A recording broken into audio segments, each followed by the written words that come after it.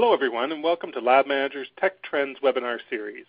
My name is Trevor Henderson, Technology Editor for Lab Manager, and I will be moderating today's discussion, which will focus on the latest trends and innovations in microplate technology.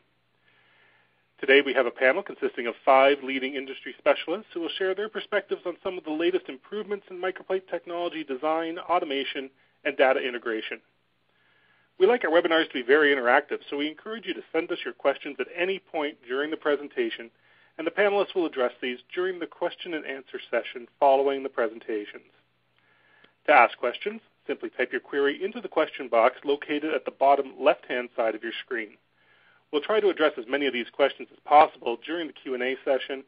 However, if we happen to run out of time, I will forward any unanswered questions to the panelists, and they can respond to you directly. Additional resources can be accessed through the resource widget, which is located at the bottom of your screen. You may also move or resize any of the windows simply by grabbing them at the top or stretching them at the bottom right corner. At this time, you may need to move or minimize some of the open windows to see the live view. This webinar recording will be available early next week on Lab Manager's website. At the end of this webinar, we'll share that link with you, as well as the contact information for all of our panelists. With that, let me introduce our first speaker. Dr. Carl Peters is a microplate reader senior application scientist with BMG LABTECH. He obtained a PhD in cell and molecular biology from Northwestern University while studying protein kinase C signaling. He also has a BS in biology from Hastings College. Prior to BMG LABTECH, he was an adjunct professor of biology at Roosevelt University and subsequently a clinical assistant professor in the School of Molecular Biosciences at Washington State University. Thank you for joining us today, Carl. Thank you for the introduction, Trevor, and thank you to all of you for attending. So for my portion of today's webinar, I will be telling you about the Clariostar. The Clariostar uses a linear variable filter monochromator for wavelength selection, and I hope that by the end of my presentation, you will better understand what an LVF monochromator is, how it is different from traditional monochromators, and why LVF monochromators are more sensitive.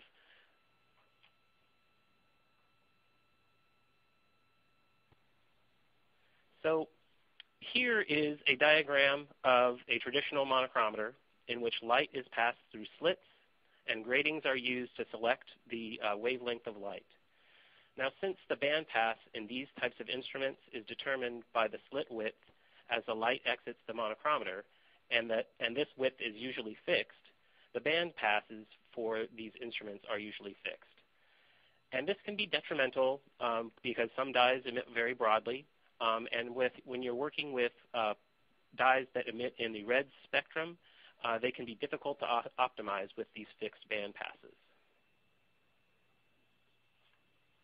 By contrast, the LVF monochromator, which is depicted here, allows for adjustable band passes between 8 and 100 nanometers. This diagram of the inner workings of the Clariostar gives you a bit of an idea of how wavelength selection can be performed in both the excitation and emission sides, where linear variable filter slides are moved in order to select the wavelength and bandpass of your choice.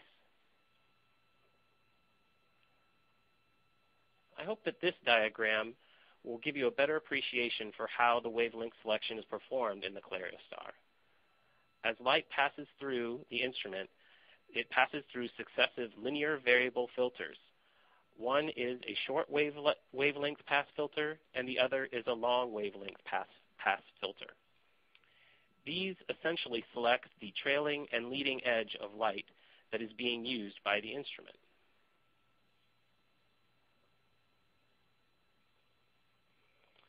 So as an example, let's look at what sort of settings could be used on a traditional monochromator to perform detection of M-cherry. The M-cherry excitation and emission profile is shown here, overlaid with a 9 nanometer band pass for both excitation and emission. With the Clariostar's ability to adjust the band pass, the best possible combination of excitation and emissions can be used. Looking at the same die with the Clariostar, the settings can be optimized with a 20 nanometer excitation with a 20 nanometer excitation bandpass and a 40 nanometer emission bandpass.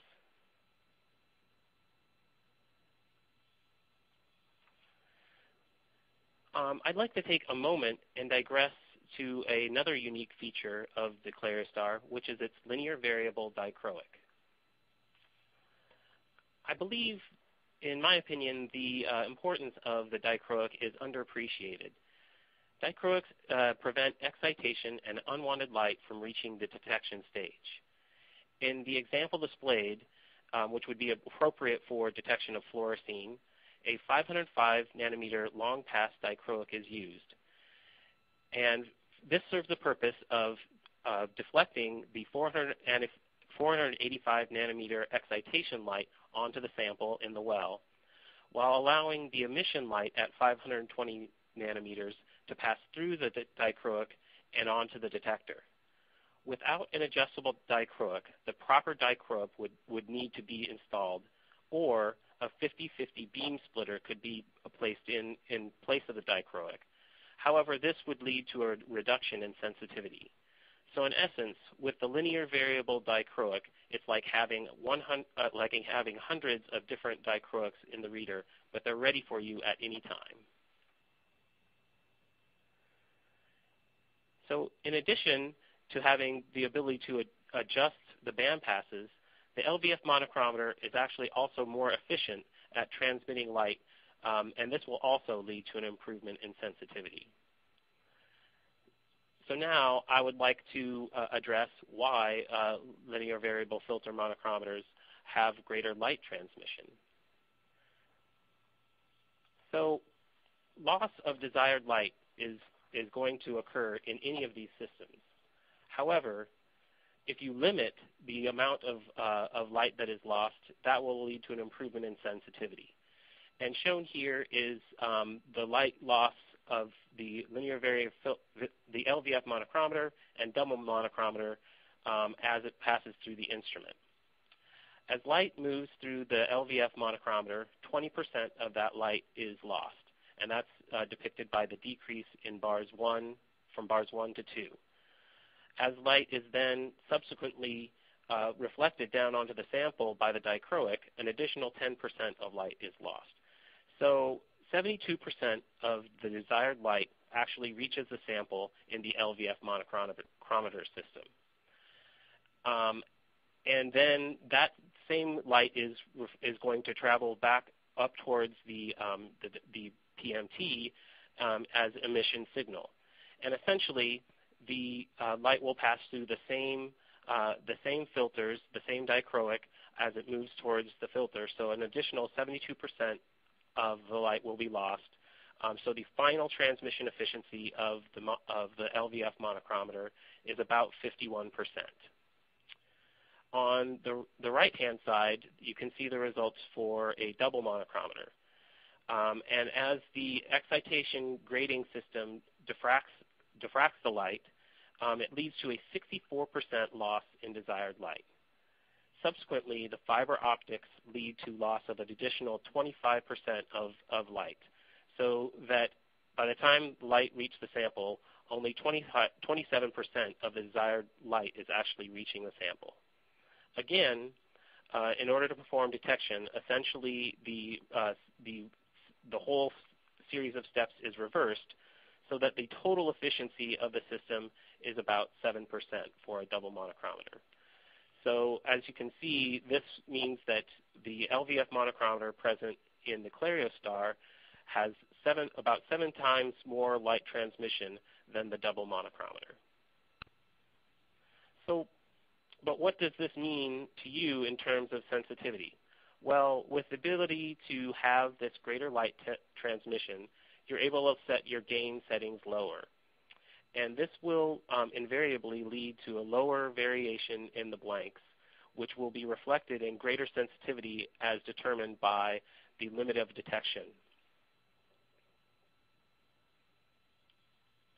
And if you compare instrument performance based on LOD for fluorescein, as shown here, it certainly seems to reflect the improved performance of the Clariostar. And these results are based on the results that are published on different companies' websites.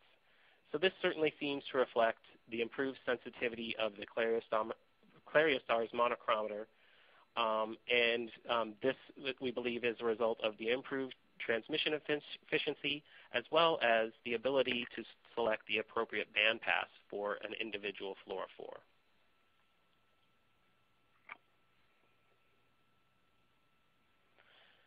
And the data that is now being produced seems to reflect this as well. So as additional data is coming in, it certainly supports the idea that having higher transmission and adjustable bandpass is important. In Promega's nanobret system, the Claristar is the only monochromator they tested which is capable of detecting this assay reliably. Shown here are the results that Promega produced looking at the arginine vasopressin receptor and its natural association with arrestin as a part of its activation cycle.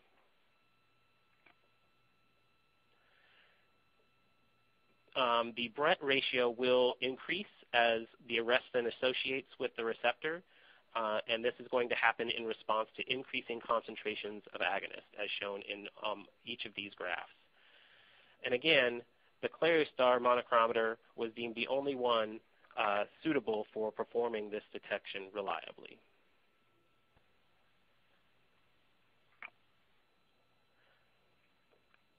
Finally, we have recently been able to show that a larger bandpass improves signal-to-blank ratio in a fluorescence intensity test. The results showed here are M-cherry expression at varying cell numbers as indicated. And all of these tests were performed with the Claristar with a change in the bandpass of the emission settings selected for comparison's sake. As you can see, using the 40 nanometer bandpass improves the signal-to-blank ratio at all cell numbers. The improvement is about 20% at all cell numbers, and you can imagine that with lower signal as a result of lower cell number or lower expression, this difference would become extremely important.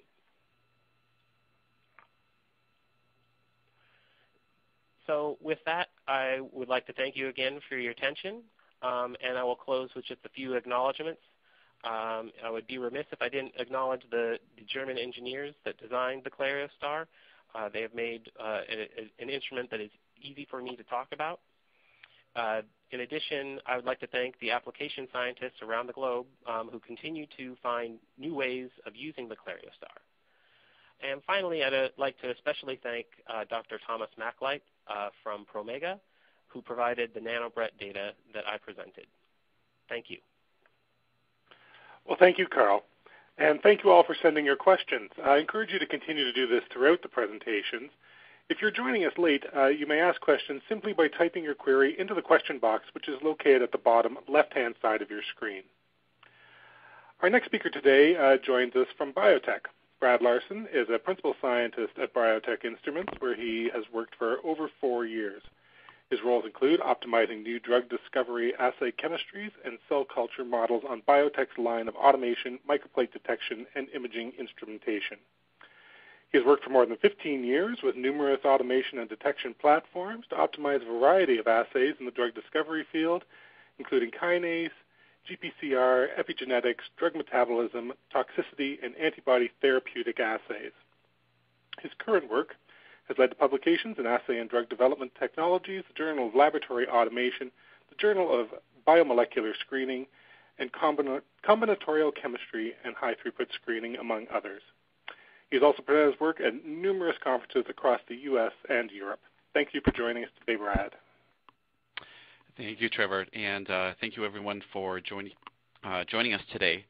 So as Trevor mentioned, I'm a principal scientist in the applications group at BioTek. So what I'd like to do is to talk about some different instrumentation today, as well as show you different ways that we've used that instrumentation. So to begin with, as most of you know by now, it's widely accepted that incorporation of 3D cellular structures into experimental procedures, has the ability to deliver more in vivo-like results, and could also lower the failure rate of new molecules in the drug discovery process.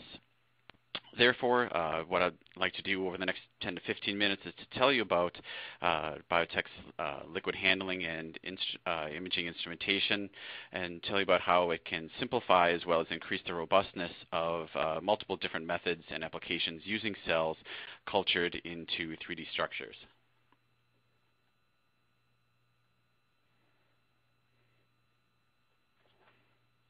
So I'll start by telling you about two different instruments that were incorporated for liquid handling as well as imaging. Those include the Citation 3 cell imaging multimode reader and the Multiflow FX multimode dispenser. Then we'll take a look at some of the applications work that we've done in this area which incorporated these instruments and either scaffold-based or non-scaffold spheroid-based 3D cell models.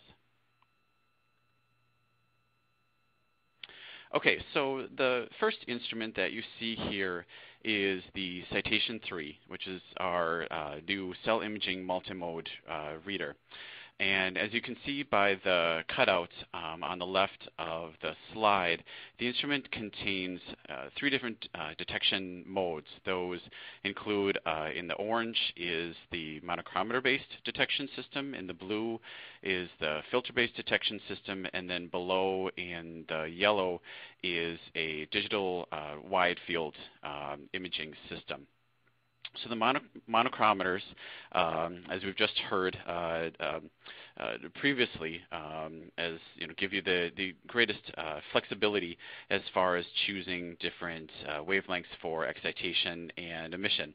The system shown here contains quadruple monochromators, and again allows you to pick any different excitation or emission wavelength that you choose. And this system can be used for both top or bottom reading. The filter-based system incorporates a direct optical system, so there's no fiber guides in between the excitation source and the filters and achroic mirrors, which are in the cube, the double cube that you see, and then also no fibers between the filters and the PMT that's used for detection. So it gives you the greatest sensitivity. Obviously, the monos will be able to be used for many different types of applications, but if you're using a fluorophore or some other assay which gives you a relatively weak signal, then the use or the incorporation of the filters can give you that greater sensitivity that's required. And then below is the digital imaging system that includes a CCD camera with a Sony 16-bit chip. It also includes imaging filter cubes, which contain colored LEDs for excitation, and as well as excitation and emission filters and achroic mirrors, again, to ensure that proper wavelengths are used for the appropriate dye that's being used. Up to 4 filter cubes can be put into the system at one time, which gives you the ability to image with 4 different fluorescent channels as well as bright field in one experimental procedure. The system also contains an objective turret, as you can see, which can hold up to 2 objectives at a time, and the objectives that can be placed into the system range from 2.5 up to 60x. So put together, obviously, this gives you a system that gives you the power to generate both quantitative numerical data as well as phenotypic data from your samples. In addition, because there's such a demand to perform assays with live cells in a non-destructive manner or run kinetic assays to track changes in signal over time, the instrument also contains temperature control up to 45 degrees Celsius and can come with a gas control module which can control either CO2 or O2 levels. Therefore, you can insert a plate into the reading and imaging chamber with the temperature previously set to 37 degrees Celsius and CO2 set to 5%, and you can read or image kinetically with no risk of sacrificing sample integrity or for sterility. The second instrument is the Multi-Flow FX, which, as you can see, is a multi-mode dispenser and plate washer. So it contains our parallel dispense technology, which combines up to 2 8-tip non-contact peristaltic pump dispensers and 2 variable tube syringe pumps that can be used for dispensing into 6 up to 1536 well plates. And then it also contains an optional wash module, which again gives you the capability to wash plates for ELISAs or be used with Luminex types of assays, or to perform medium exchanges or buffer washes for cell-based applications. And that can be used with plates from 6 well up to 384 well. And all the cassettes that are used with the peri pump can be, the whole thing can be completely autoclaved for sterility, and the lines for the syringe pumps as well as for the wash module can be chemically sterilized. So again, the instrument can be easily inserted into offline into a tissue culture hood, and you can use it for sterile cell-based assay procedures, and again, not worry about sacrificing sample integrity. Okay, so let's switch gears now and talk about the ways that we've integrated these instruments with different applications and procedures.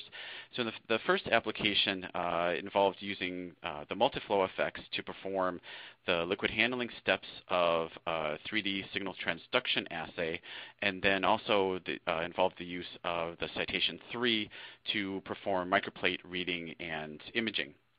We used the Raft 3D cell culture system, which is from a company called Tap Biosystems, based out of the UK. This is a scaffold-based 3D technology. And the system works in the following way. You add your cells to a collagen mixture, which you see in the top left picture, and the plate then is put into a tissue culture incubator for 15 minutes.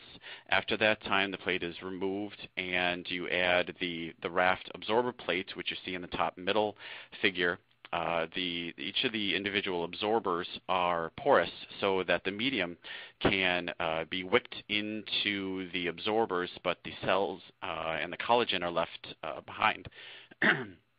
So during that process, after the absorber plate is added, the whole set of the 2 plates is placed back into the incubator for another 15 minutes. During that time, again, the medium is absorbed, which leaves a 120 micron thick hydrogel behind. And then you can add fresh medium, and the rest of the assay is basically performed like a 2D assay.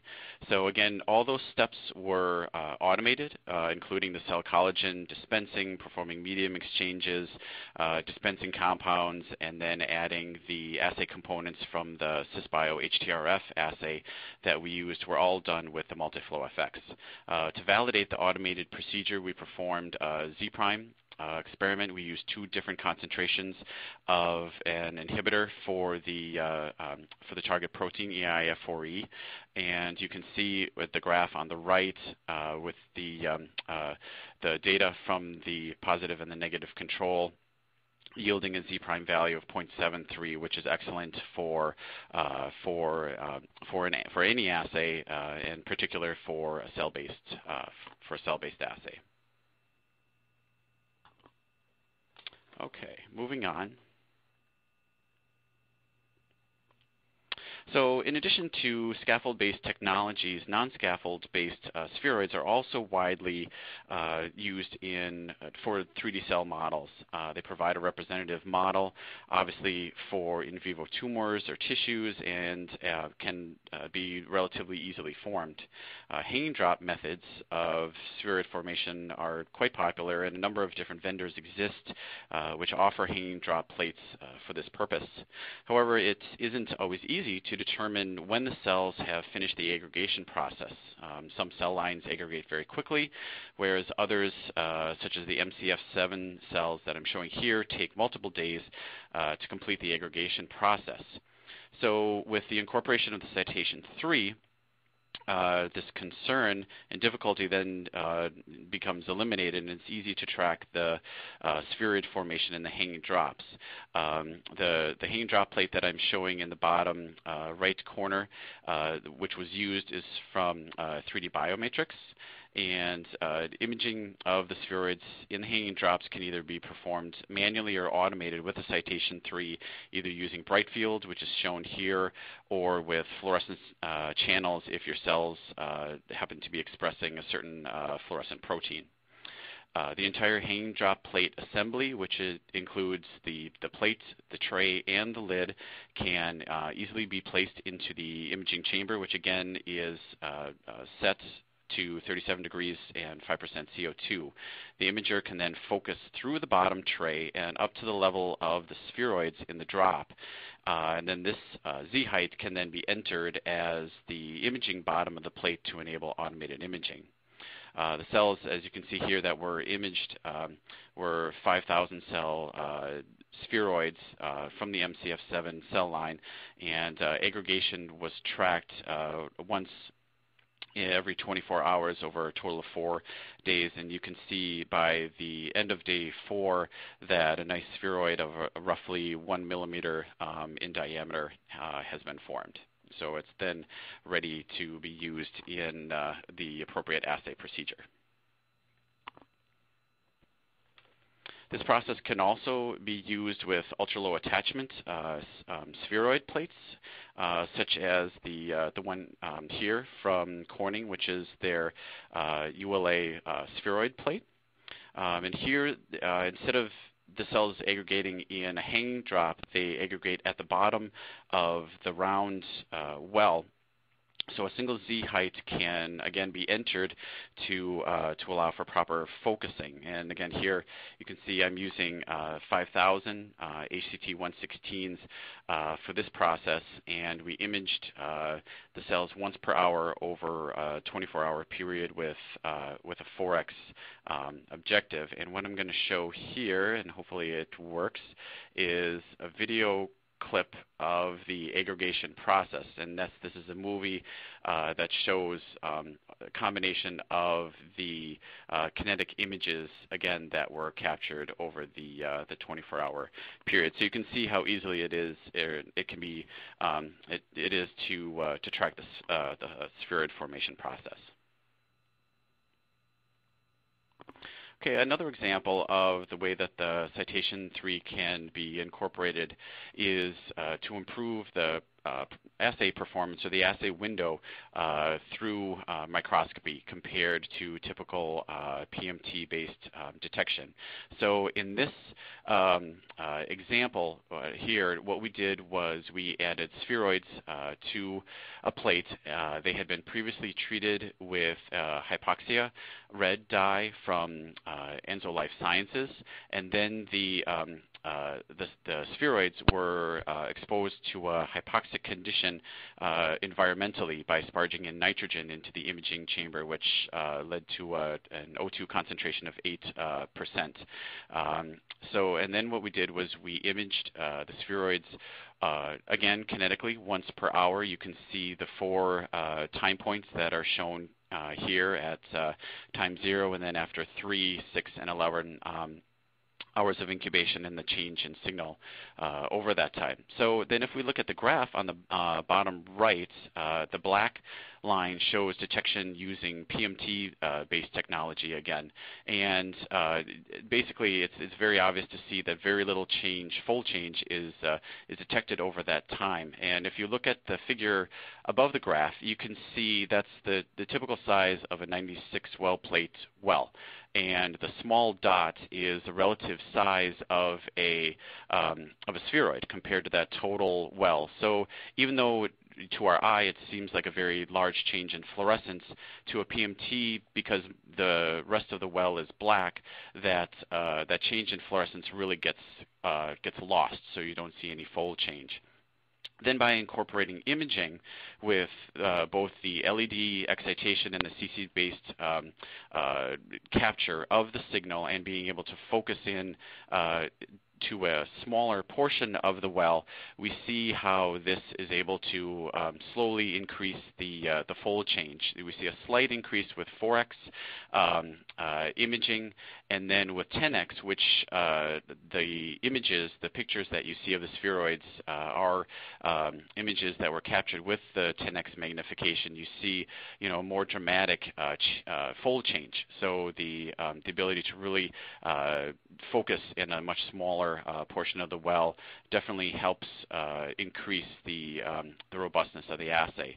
But then what we can further do is, with the use of our Gen 5 technology, we can perform a cellular analysis and draw an object mask automatically around the spheroid using changes in fluorescence and object size, so that in this way only the change in fluorescence within the object mask is then detected, and all the other signal from all other portions of the well are then ignored. And you can see from the blue line in the graph that this makes a dramatic increase, and you can really then go from a point where you didn't see any change to a point where you can see a nice robust change in the signal and really get a good idea of what's happening with your assay over time.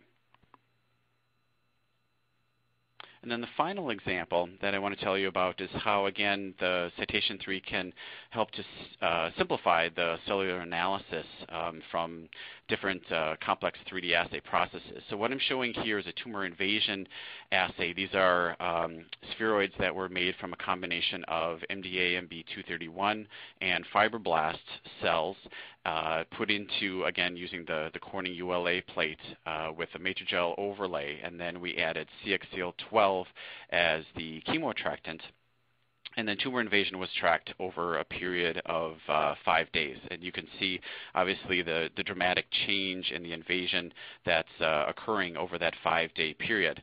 But, tracking this change isn't always easy. Do you, especially with bright field, are you able to, really detect the changes in the tumoroid or the cells that are invading away? So again, with the use of the use of the Gen 5 data analysis software, again, we're able to look at changes in here just using changes in the bright field signal, but this can also be done with fluorescence. And you can draw object masks around both the original tumoroid structure as well as the invadopodia, which are the structures that form kind of the projections coming out of the original tumoroid that move out into the matrix. We can draw object masks around this total invasion type of structure, and then look at changes either in the bright field signal or in area. What I'm showing here in the graph is changes in the bright field signal from the original tumoroid structure at time 0, and then at the different time points out to 120. You can see, obviously, the dramatic increase in bright field signal. And then if we look at the signal ratio, again, it's a very dramatic change in signal. So it's a very easy way. This can be automated to allow you to really get an idea of what's going on in the invasion process. So with that, I'll finish up. I realize this is a very high-level, quick overview. If you have any other questions or desire to get more information, you can look on our resources page on the biotech.com webpage and take a better look at the different application notes and other resources that exist there. So thank you very much for your time. Well, thank you, Brad. And just a reminder that this webinar video will be available early next week on Lab Manager's website. If you would like a copy of the presenter's slides, we suggest that you reach out to them individually via email. Their contact information will be available at the end of the presentations.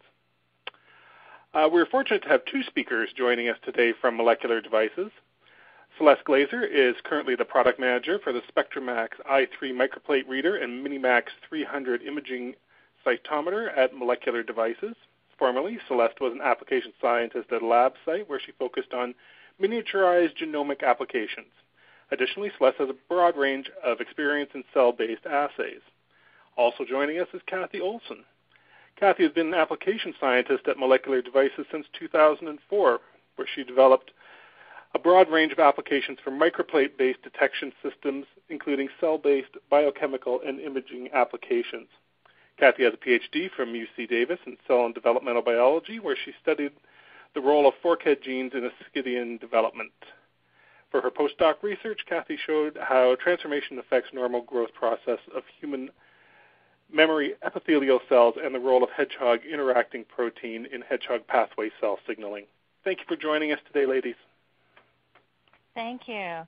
So today I want to tell you about a way to manage your lab with one complete system. It's a total hardware, software, and reagent solution that allows you to investigate cellular pathways and protein activation. So the SpectrumX system allows you to monitor cell confluence by using a transmitted light system, as well as follow viability and toxicology biochemically with a two-color imaging system, and then follow on that looking at protein activation, phosphorylation, as well as expression with the Western blot cartridge system. So the SpectrumX i3 Minimax with Scan Later is a traditional multimode plate reader with absorbance, fluorescence, and luminescence with the expanded capabilities of cartridge, which enables common applications such as alpha screen, HDRF, TR-FRET, but with some new novel applications that I'm going to talk to you about today, including the Western blot detection and quantification and nano TRF. But an additional capability that we're going to talk about today as well is the Minimax system, which enables you to do transmitted light measurements, red and green fluorescence, all quantitatively using the SoftMax Pro system. This is all complemented by a set of optimized assay kits that are including cell integrity, toxicity, cardiomyocyte detection, and the Scan Later reagent kit system. So the SpectrumX Minimax is our imaging cytometer and cellular analysis system, and it combines cellular imaging and microplate analysis in a single workflow. So you're able to count cells and measure confluence without using harmful dyes. And it's a way that we've patented that allows you to quantify those measurements. You can then expand on that capability looking at viability and toxicity applications with the red and green channel functionality, which is all captured using our SoftMax Pro software and is analyzed all in one system. So you acquire and analyze those with one software. The Scan Later Western blot cartridge is an additional capability, and it's really novel in that you don't have to have a chemiluminescent substrate. We have a set of reagents that complement the system, and it basically allows you to follow your traditional workflow where you run your gel, you blot the system, but you use a unique europium-labeled secondary antibody, and that europium label enables you to have a broad fluorescence detection range that is actually more sensitive than chemiluminescence. And what's nice about it as well is that once you add it, you're able to have a 30-day shelf life for that blot, so you can run it more than one day. And again, all the acquisition analysis is fully controlled by SoftMax Pro, so you're able to get those results immediately. So I'm going to hand this off to Cathy, who's going to tell you how she used all these tools to look at heat shock response in a couple of cell lines, the CHO and HeLa cell lines.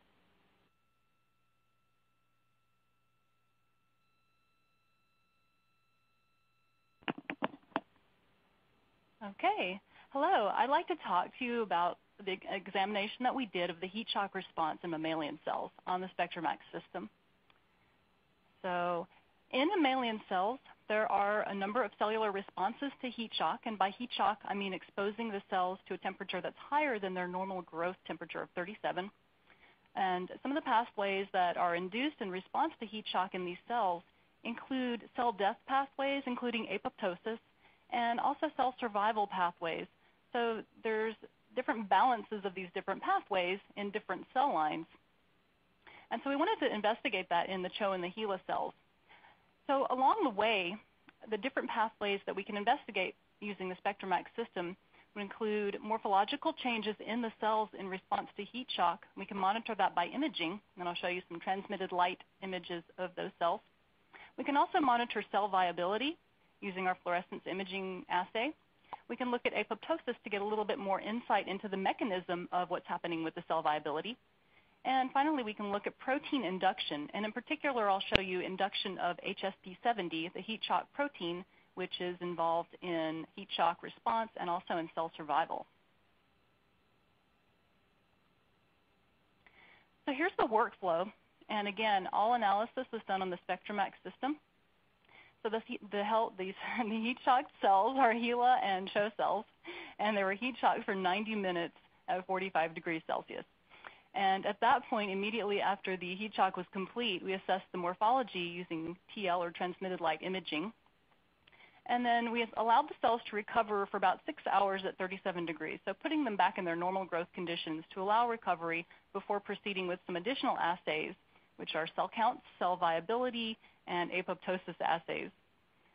Finally, in parallel, we collected cell extracts from plates that were also heat shocked for the same amount of time and allowed to recover for 6 hours, and ran a Western blot and then probed for HSP70 using the scan later Western blot detection system. So the first thing we looked at was the cell morphology, and again, this is immediately after the heat shock period of 90 minutes is complete. And on the top row, I'm showing you the CHO-K1 cells.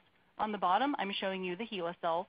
On the left-hand side are the control cells, which were grown at 37 degrees, and on the right-hand side are the heat shock cells, which were treated at 45 degrees. So the cells were imaged in the transmitted light channel of the Minimax cytometer. And what we can see immediately just by looking at the images is that you see a higher percentage of cells are actually rounded in the CHO-K1 population in response to the heat shock. And the yellow arrow is pointing out a cell that's got the rounded morphology, which is indicative or suggestive of apoptosis, which we will investigate a little bit later. So in the bottom image, the green arrow is pointing to one of the cells in the HeLa population, which still is showing a more flattened and normal morphology. So there's some rounding, but you see a lot more of it in the CHO cells in response to the heat shock. So we can start quantifying these kind of responses. So now I'm going to show you some cell counts that were measured on the Minimax system. And these counts were obtained using the STAIN-3, which is our patented technology for analyzing transmitted light images in SoftMax Pro. These images were taken 6 hours after heat shock, so they've been allowed to recover. And we're doing these cell counts in the CHO and the HeLa cells, and that's all quantified in the graphs on the right. So the top graph is for the CHO-K1 cells, and you'll see that on the y-axis, I'm graphing the cell counts, and then on the x-axis, I've got 3 different representative experiments. So these represent different initial seeding densities. So we're not only monitoring proliferation of cell counts, but we're also able to optimize the assay by checking different cell densities and how cells at different densities will respond to heat shock. So that's what those 3 sets of bars are. And all the blue bars are representing control cells at 37 degrees, and the red bars are representing the heat-shocked cells. So in the CHO-K1, you can see that regardless of density, whenever we heat shock them, we end up with fewer cells after 6-hour recovery, and that's a pretty dramatic difference there. In the HeLa cells, there's also a reduction in cell counts after heat shock, but it's a little bit less dramatic. So they seem to have less of a response to the heat shock in terms of how many cells are present after a 6-hour recovery period. So to look a little bit deeper into what's happening with these cells, we can quantitate their cell viability. Now this was done using the Early Tox Cell Integrity Kit, which is a kit from Molecular Devices. It was developed and optimized for the Minimax imaging cytometer, so it's ideal to use it along with that system. And again, I'm showing you the CHO-K1 cells are the 2 images on the top row, and the HeLa cells are the 2 on the bottom row. And again, with the control 37 on the left, 45 degrees on the right. And the way this kit works is that there's a red nuclear dye, which permeates all cells and labels each and every cell in the population. And there's an additional green nuclear dye, which can only enter and stain the dead cells. So what you're seeing in these images is all the red cells are live, and anything that shows up as green is a dead or dying cell. And it has a compromised cell membrane, so it's allowing that green dye to enter. So the graphs on the right are showing percent dead cell versus the initial seeding density for the cells. So you're looking at blue for control cells and red bars for heat shocked. So we can see in the CHO-K1 cells that there's a very dramatic increase in the number or the percent of dead cells in the populations when the cells are heat shocked. And then in the HeLa cells, there's a much more modest increase in percent dead cells. So we can clearly see that between these two cell lines, even though we're heat shocking them for the same amount of time, there's a clear difference in the response and the amount of viability change that occurs in the two lines. So to investigate a little bit deeper into what the mechanisms of the cell death may be, we look at the apoptotic response. So for this, we're using an assay for caspase 3 and 7, and that is an enzyme that's induced as part of the apoptotic cell death pathway.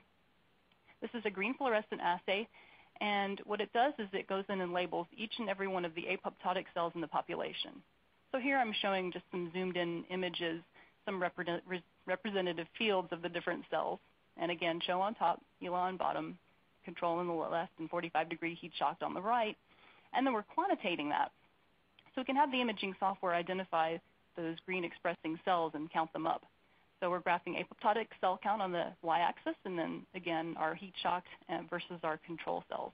So again, you see a really dramatic increase in the apoptotic cell count in the CHO cells, and a less dramatic or almost insignificant increase in apoptosis for the HeLa cells.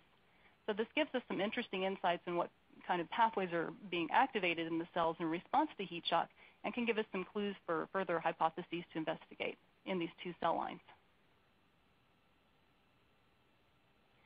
So finally, we also wanted to look at induction of the heat shock protein 70 in both cell lines, and to do that we used the scan-later Western blot detection system. So what I'm showing here are cell extracts that were collected from CHO-K1 and HeLa cells, treated and untreated in the different lanes. And so we're showing also the protein ladder on the right-hand side. That's a scan-later reagent that's also offered. And a loading control on the bottom to show that the loading was equal for all samples. So we can see that there's a pretty dramatic induction in HSP70 in the CHO-K1s that were heat shock treated.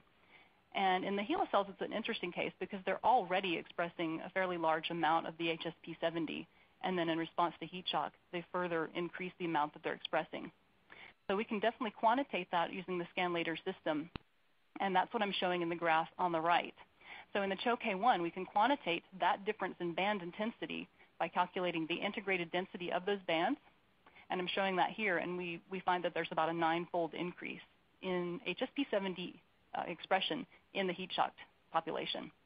And then in the HeLa, it's a very different situation. We do see an increase, but because there was such a high amount expressed already in those cells, we only see about a 1.8-fold induction of the protein. So we can quantitate that, and again, that can lead us to make hypotheses about what pathways are activated and what we should investigate further.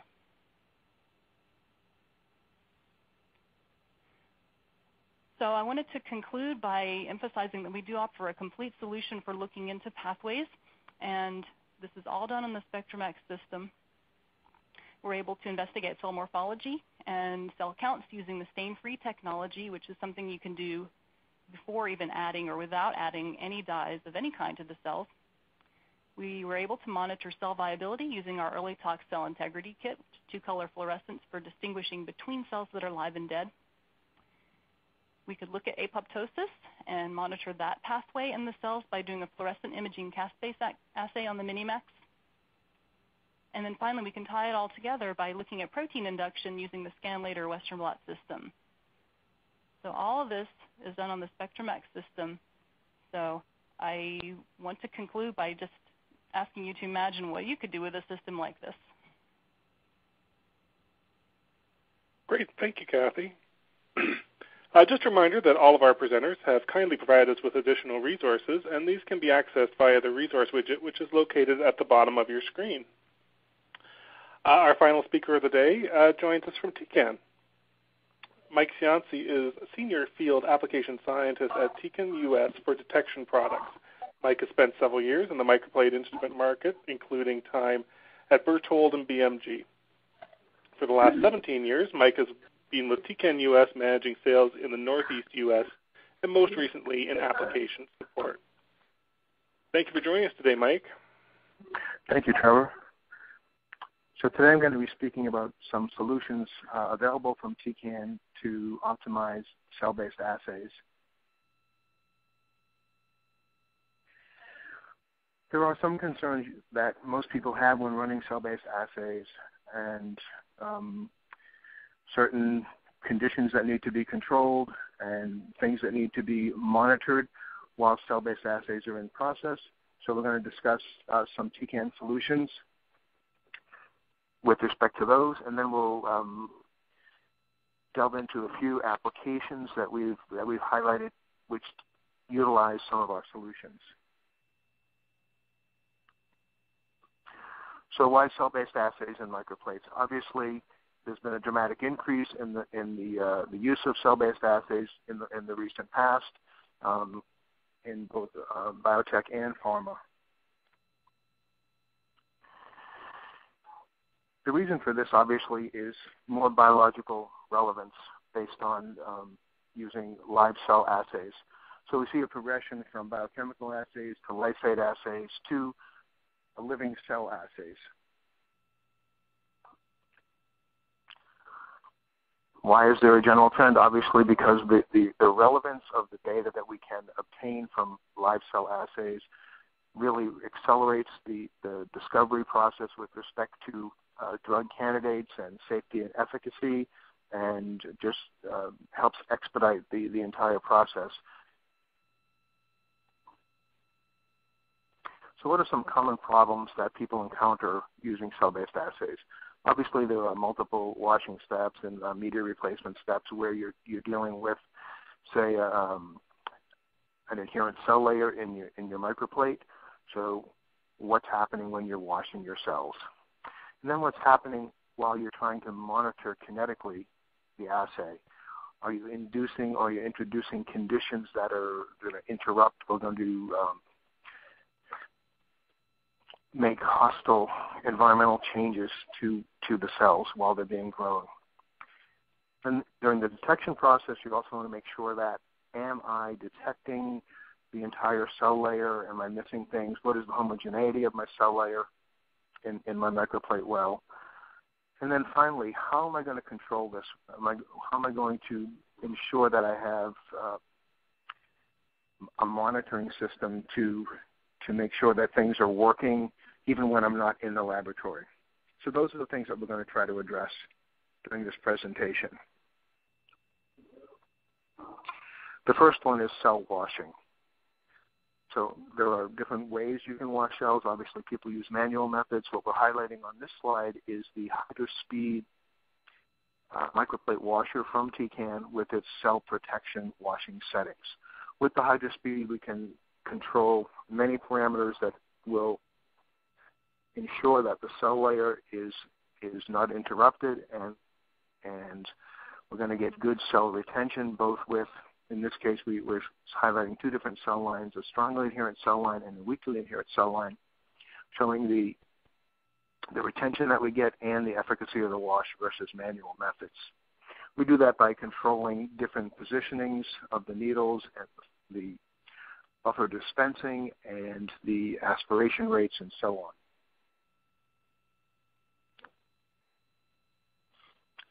The next slide is going to highlight the gas control module from Tecan. Tecan was the first company to introduce a GCM, or gas control module, so kind of fusing the concept of a microplate reader and an incubator in one instrument. You can see the two plots that we show there on the right. One plot would be the one on the bottom, is kind of the interrupted type of data you would get whilst performing an assay, where you're constantly moving the microplate from the incubator into the plate reader to pick up periodic time points.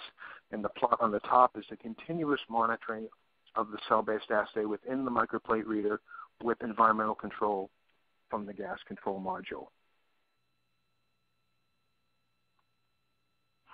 Another common problem with cell-based assays is the actual detection of the signal from the cells in the cell layer. So what this slide highlights is Tecan's exclusive optimal read mode, where we not only drive to the center of the well and not only look at multiple points in the well, but we take the number of reads that are being used to assess the signal from the well, distributing them evenly over the area of the microplate well. And you can see the plots on the left will show you the corresponding reduction in coefficient of variation that we get between a standard microplate reader and then a Tecan reader without optimal read mode being employed, and then the Tecan reader with optimal read mode being employed. So this gives you a much more consistent look at what your data are and where the signal is coming from in the well. The third thing that we're going to talk about is what's happening over the time course. What is happening while I'm not in the laboratory? And we're going to address that with Tecan's Common Notification System, or CNS. What this is a remote monitoring system which allows you to, from your office or from your home, be able to take a peek in on your mobile phone to see what's occurring on your instrument whilst it's running your assay. We can use this for both our detection products and for our liquid handling products. So Tecan's Common Notification System is a system compatible with the following readers, which all utilize the Tecan Magellan software. So this monitoring system will work with all models of the Infinity Microplate reader line, from Infinity 200 up to Infinity M1000 Pro. What are the benefits of doing this? Obviously, remotely you can take a look in and see what the CO2 and O2 concentrations that are being maintained by the gas control module. You can see where in the time course you are. You can relay information back to the laboratory if there needs to be some user intervention, like pipetting into the well or changing something on the plate reader. We can get information about the cycle number, when the run was started, when is the projected end time, the stacker information, information about power failure, or anything that may have occurred to the instrument in your absence. So the CNS system utilizes a web server, so the CNS notifications are sent to the web server and then out to your mobile device. It's easy to operate. This slide shows you sort of a preview of the screen that you would be able to see on your iPhone. It tells you the PC name, the application that's running, the signal status, the expected runtime, all relevant pieces of information that you might want to take a look at when you're not in the laboratory. This slide shows a couple of different statuses, one where the instrument is not connected and the software is not running, one where the instrument is idle but the software is running, and then an actual live run where the instrument is running and reporting data back to the CNS.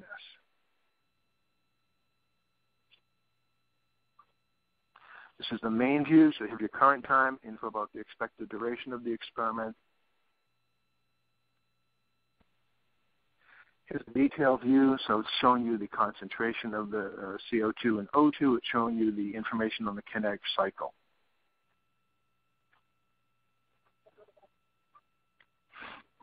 So now we're going to go into a few things, a few different applications, which will highlight the use of both the gas control module and the CNS in the laboratory.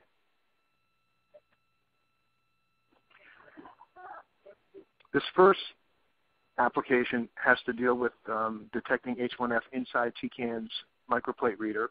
So this is an application which is going to depend a lot on the gas control module and the induction of hypoxia within the microplate reader over the time course. Now in this experiment, we use the NUNC edge plate to avoid evaporation over the long time course. This slide just shows you the utility of using the edge plate. This is, I think, 72 hours worth of kinetic data, so the trough along the outside of the plate is filled with buffer or water, and then you can see in the plot on the left minimal edge effect over the long time course. This next slide shows the comparison between the induction of hypoxia within the plate reader compared to inducing hypoxia in an external incubator.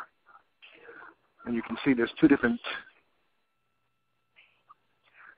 there are two different levels of hypoxia being highlighted there. The gas control module on the Tecan Infinity 200 Pro reader can reduce oxygen concentration down to 0.1% O2.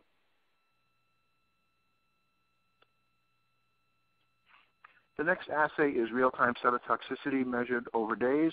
So this is an assay, a simple assay, which is going to be able to assess the integrity of the cell membrane by using a fluorescent dye. So down in the lower left, you see intact cells. The dye is not being incorporated in the cell. And then on the right-hand side of that diagram, the lysed cell and the dye being taken up and the fluorescence increasing over time. Now, also for this application, we use the Tecan HPP300 digital dispenser, which is a non-contact dispensing system for compound delivery to the microplate wells. This system will deliver compounds in picoliter quantities from DMSO sources. So in this slide, we see the results where we have our controls down in the bottom, not showing any increase in fluorescence, and then as the cytotoxicity increases, we see the increase in the fluorescence signal for two different drugs.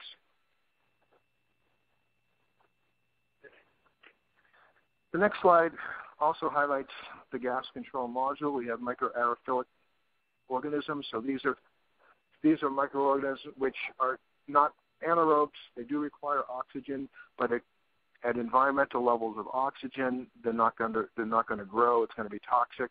But at certain levels of O2, we're going to see increased cell growth.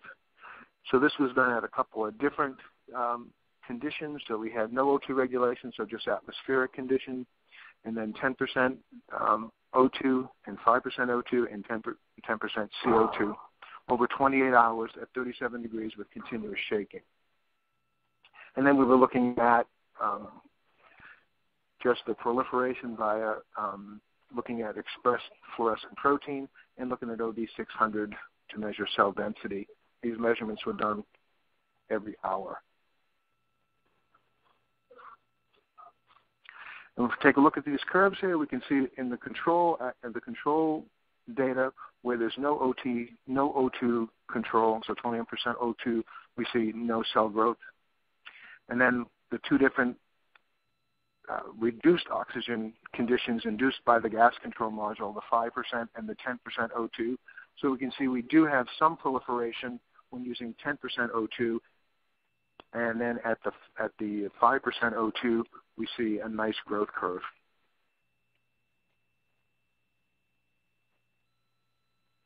So the summary that we're highlighting here is that the CNS can boost productivity. We can monitor the CO2 concentrations, check the status of our gas tank. We can use that information to contact people in the lab and induce actions. So if you're working with cells and worry about obtaining consistent data, these are things that are available from Tecan, the gas control module, a complete line of multi-mode detection readers, and CNS system to help you keep a handle on what's going on.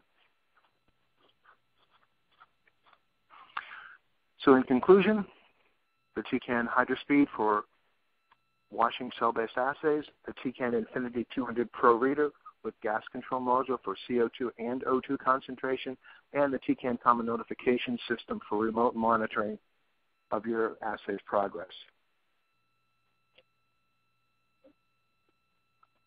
Tecan periodically highlights applications in the Tecan Journal, so this slide just is highlighting that. You can subscribe to this online, or there's even a paper subscription if you care to receive that. Some of the partners that we did utilize during our studies are highlighted on this slide. There's a list of teams that will be available in the resource section of this presentation, all beginning with tecan.com. Thank you very much, and I'll turn it back over to Trevor. Well, thank you very much. If everybody's ready, I think we'll go directly into our question and answer session. We've had a number of questions come in from our audience, and maybe we'll talk about gas control initially.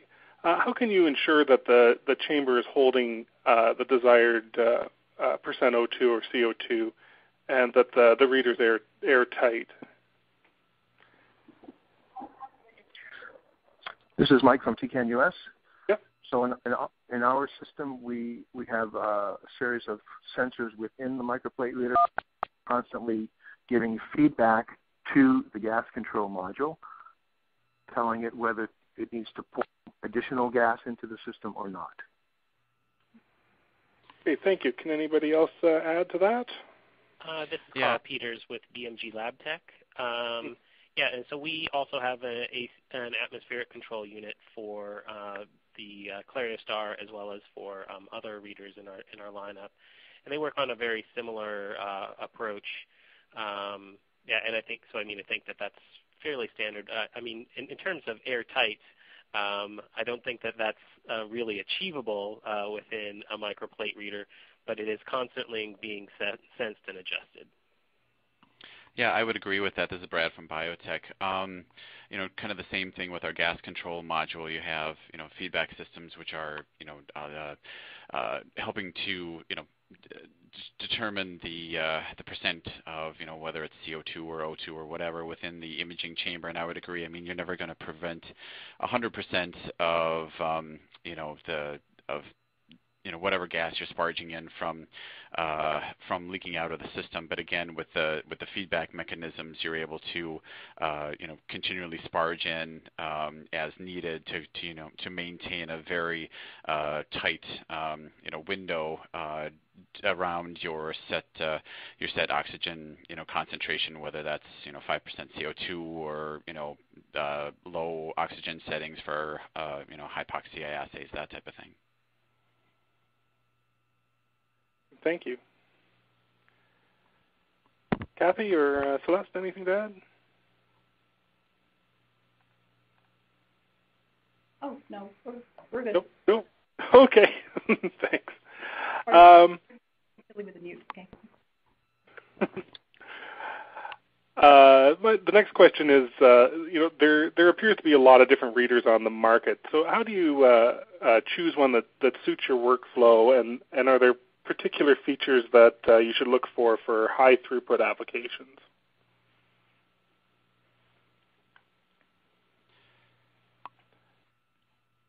Hi, this is Cathy from Molecular Devices. Hi, yeah, so I think the features that you should look for would be based on the applications that you're doing. If you're doing cell-based assays and you need imaging capability, we look for that. If you need the capability to do to look at protein expression via imaging and via Western blot, you could use the ScanLater system. So it really depends on the application that you're looking at. Yeah, I would agree. Those are excellent points, Cathy. You could also throw in, again, do you want to do long-term, kinetic assays? Then you can obviously look at, do you need to have temperature and gas control? Alpha assays, alpha ELISA, alpha screen are still popular. So, do you want to have the integration of a laser to make sure that you have, can get proper results from those types of assays, or do you need, is speed really the most important thing? So you can, are you looking for, a reader that can provide, simultaneous detection? Maybe you're using an FP assay or a FRET type of an assay, and you want to be able to detect the signal from both channels at the same time instead of having to read once with one channel and then read a second time. So, it really, again, like Cathy said, it depends on what's really the most important thing for you and what are your key applications that you want to run with the reader that you choose. This is Mike from Tecan. I would also just add to that, a big consideration is going to be the environment. Is it a multi-user environment or is it a limited number of users? That's going to help determine the most appropriate instrument or the most type of the most appropriate type of instrument to be used. And typically what we found at Tecan is in a multi-user environment that a tunable wavelength reader typically is going to be the most appropriate instrument and an instrument that doesn't require a whole lot of hands-on from the user, so something that's simple to use and gives flexibility. This is Carl from BMG LABTECH. I mean, everybody has provided some great points, and I think that just reiterate, the flexibility of detection is really important. Knowing exactly what you want the reader to be able to do in terms of what detection technologies you want to be able to perform, and making sure that you've selected something that's going to match up with those expectations. And that's going to do that with the greatest sensitivity that you can have, in terms of the high throughput, do it fast, and be able to do it in a miniaturized format. And so, it really does come down to, you have to sit down with your team and decide what's the most important things for you. And when you put together a list, you have to then look at who fulfills those expectations. Great, thank you. Now, how important is it to maintain ambient temperature and humidity? For example, can these systems be used in cold rooms? Celeste or Cathy, maybe I'll start you off with that.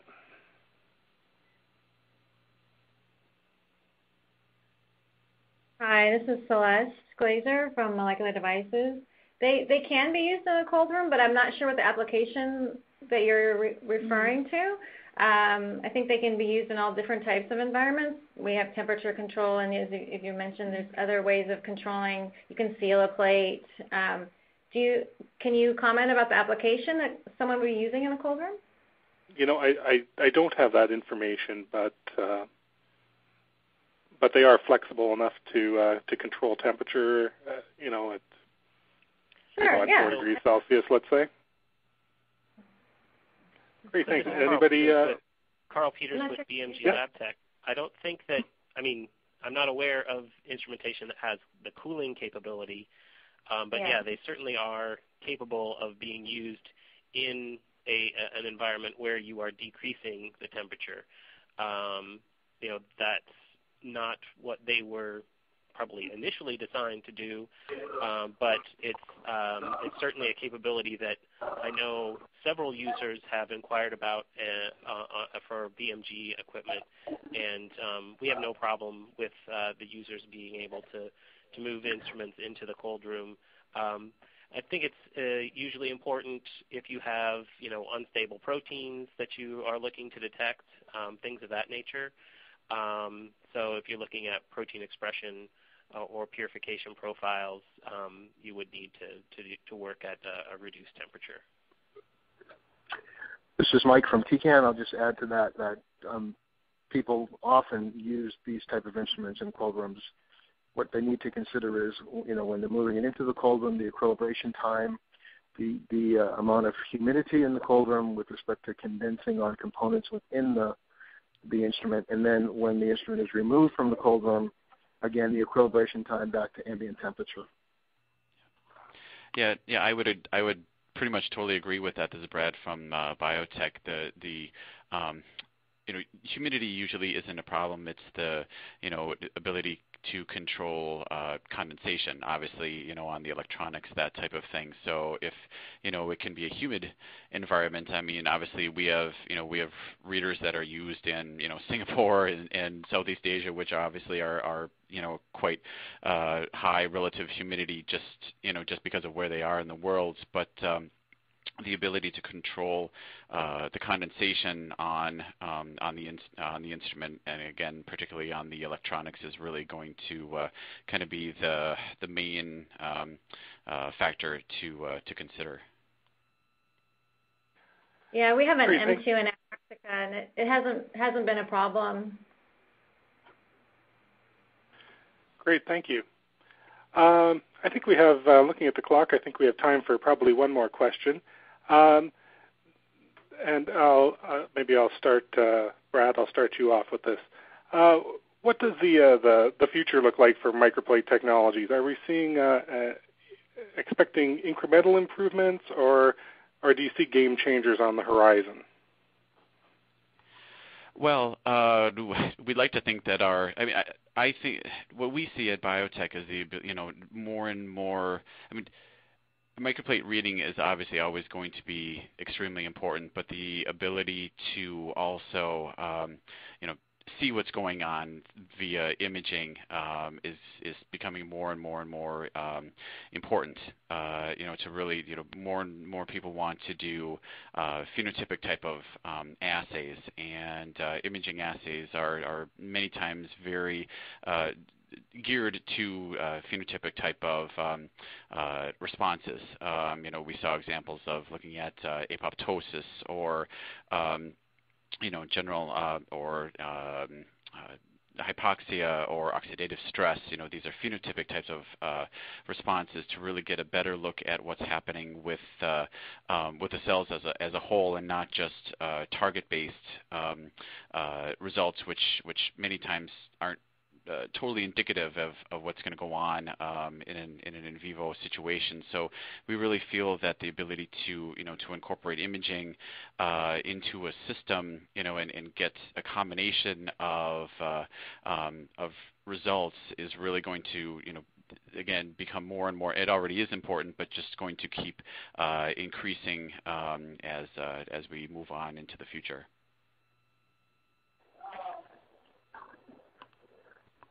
Thank you. Can anybody else add to that? Hi, this is Celeste Glazer from Molecular Devices. I also think that coming out with some of the newest technology, nano TRF, is one that we're coming out, which I think will be a really novel technology, as well as combining reagents with systems so that scientists can have a clear understanding that the results are going to match what they typically see. I think a lot of times people are optimizing reagents, and so it takes a lot of time. So knowing that you're going to get a system that has reagents and software that work together, I think helps, and I think will be a game changer in the future, as well as some of these latest technologies such as nano TRF and miniaturization. Great, thank you. Can anyone else add? Well, I do think that continued additions to flexibility of instrument performance, so being able to incorporate new detection technologies, or being able to multiplex different detection technologies is going to be an important aspect.